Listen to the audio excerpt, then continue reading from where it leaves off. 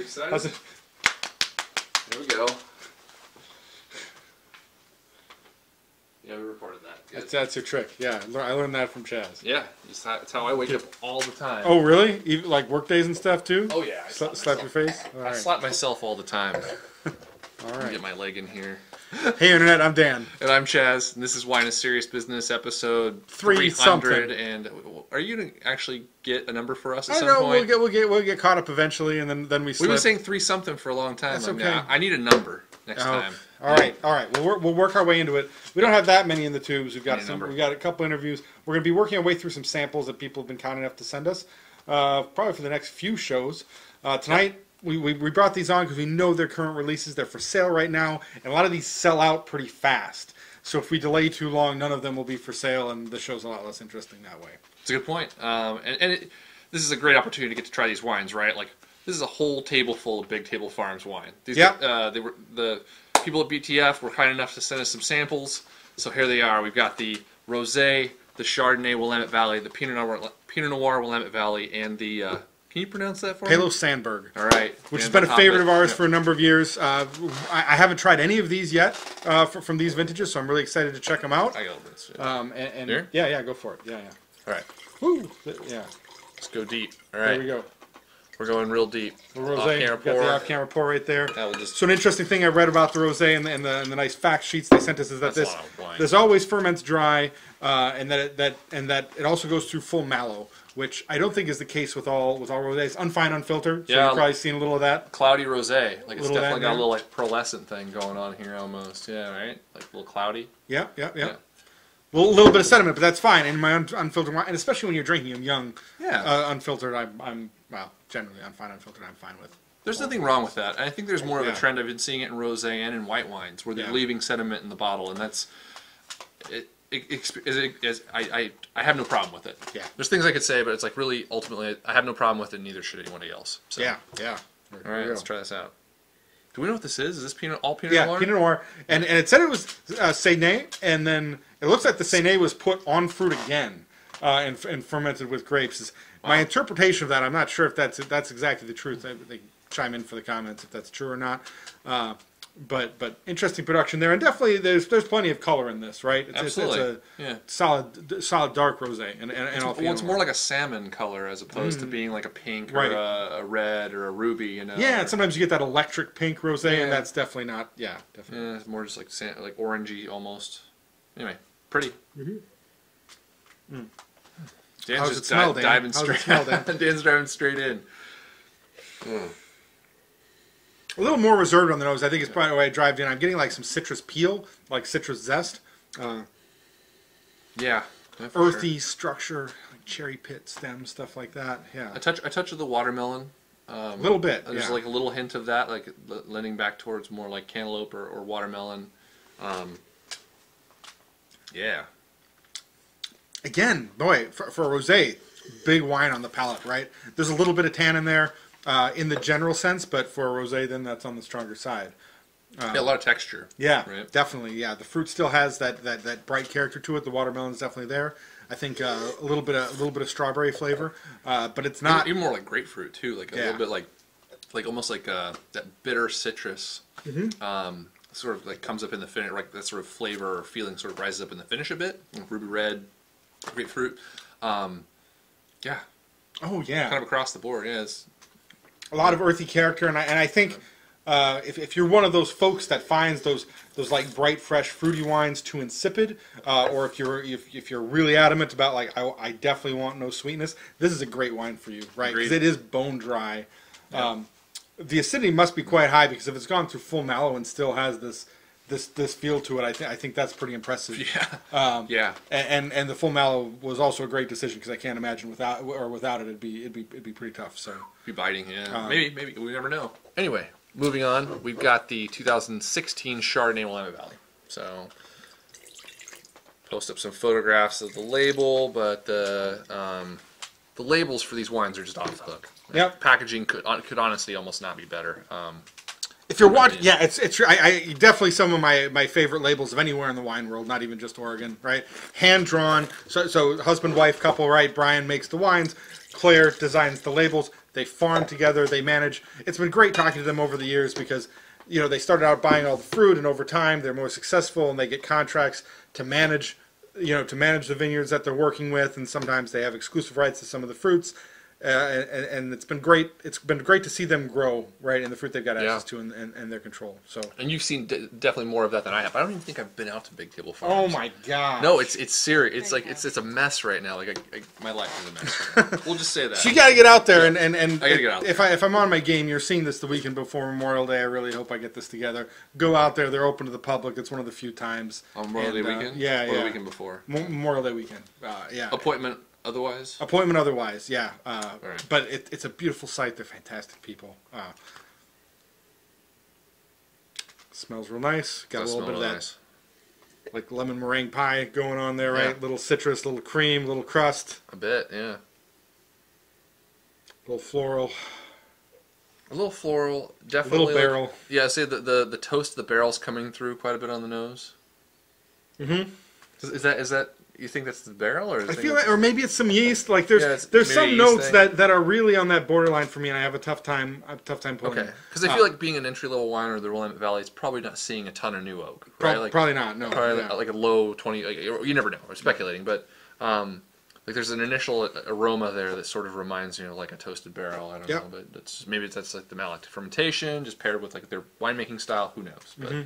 But paired with the other fruit flavors in the nose, it smells really nice.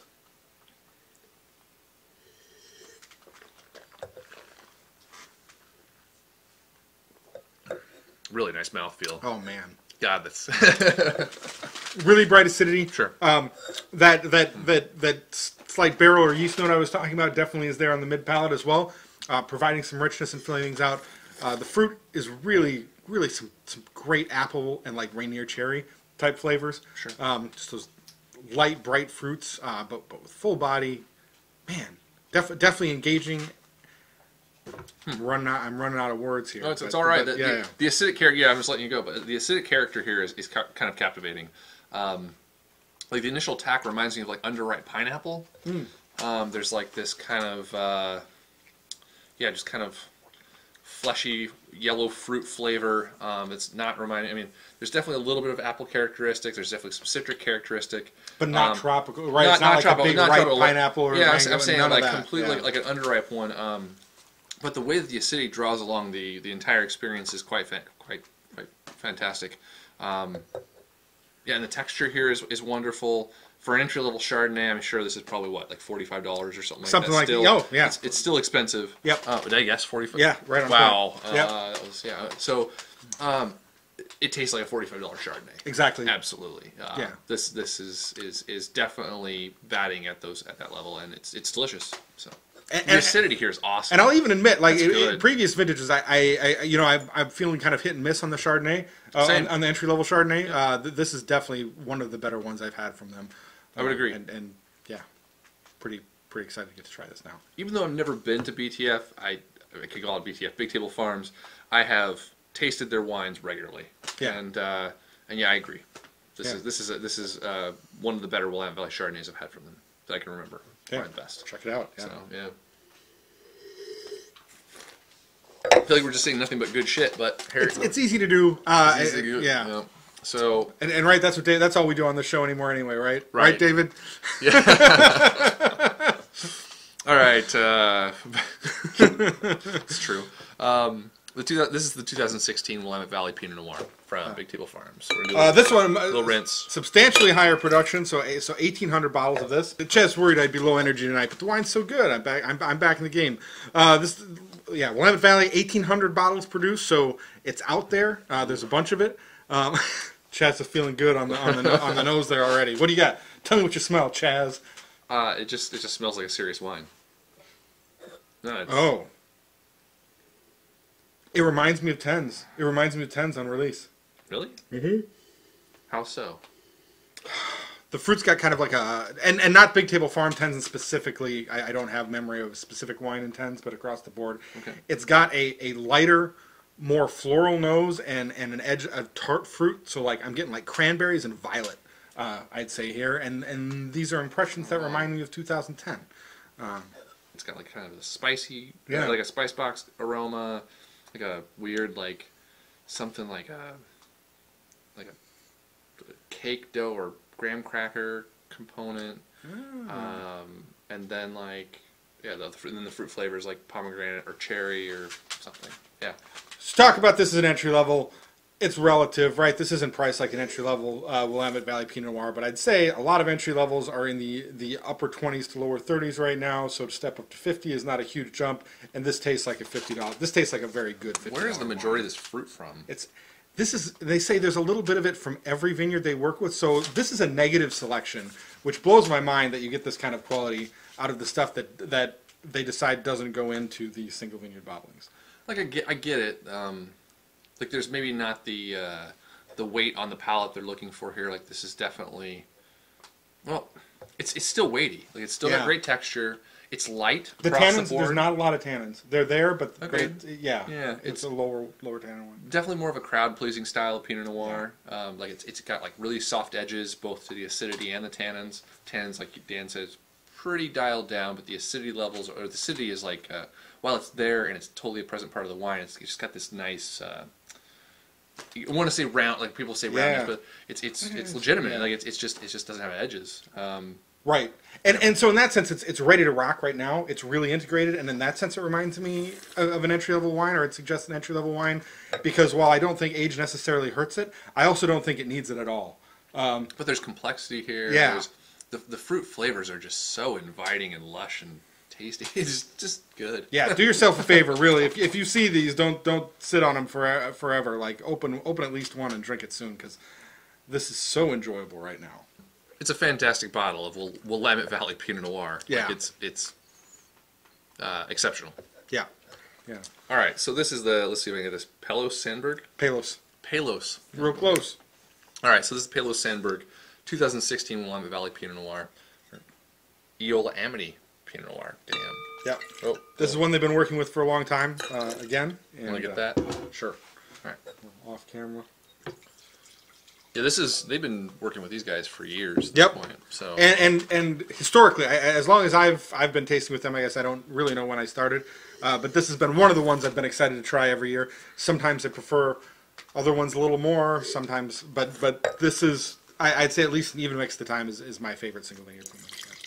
Ooh.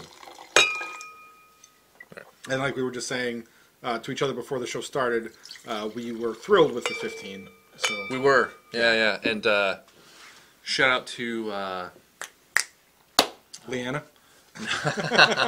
Yes, Leanna watches this show. What up, girl? But no, Capers at the airport for selling big time for selling Big Table Farm wine. I take BT out, or take Big Table Farm wine with me whenever I fly anywhere, because it's always delicious. Yeah. I don't ever have to question it. It's like I haven't had a bad bottle of wine from Big Table Farm. So. Wow, definitely a lot more earth, definitely a lot more structure, right on the nose. You can tell right away that this is a heavier style, probably selected for a little more for ageability too. Sure, yeah, I agree. The nose immediately, like what you're talking about, the floral characteristics in the Willamette Valley, like this is edging more towards like roses, like just green floral, and then like rose buds. So. Yeah, I'm getting a little bit of oak, a little bit of barnyard. This is definitely just a darker, more savory wine. I agree. This is definitely just bigger and younger. Getting those cranberry flavors again. Technically not younger. Tastes younger. Yeah. Definitely feeling that tannic structure even on the mid palate, kind of building out toward the sides. The fruit's dominated by cranberries for me. And as I'm talking, the tannins are even drawing my tongue a little more. Maybe like pomegranate, I guess. Some of that in there, but some darker type of fruit.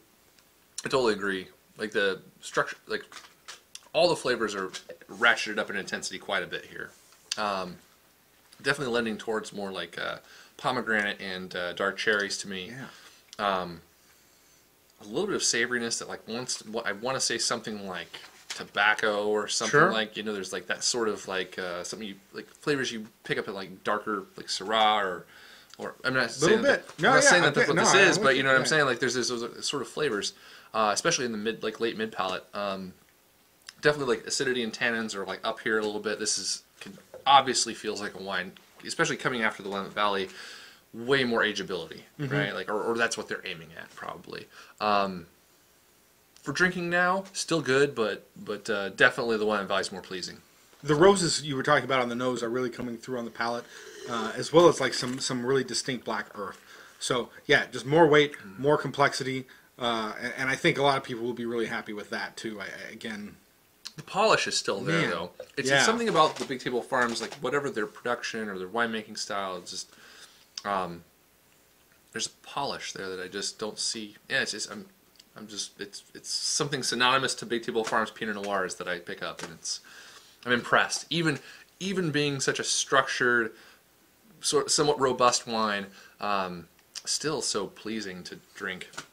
You can cut this part. That's why I paused for a second. But I feel like we're shills for them a bit at this point. I know there'll be a little. And you can leave this in. It's just because the wines are fucking good. Like I'm sorry. Like. Yeah. I feel like honesty is the key in delivering a review like this. Yeah. Because even I wouldn't feel bad paying for these wines. No. I've purchased these wines multiple times. So anyway.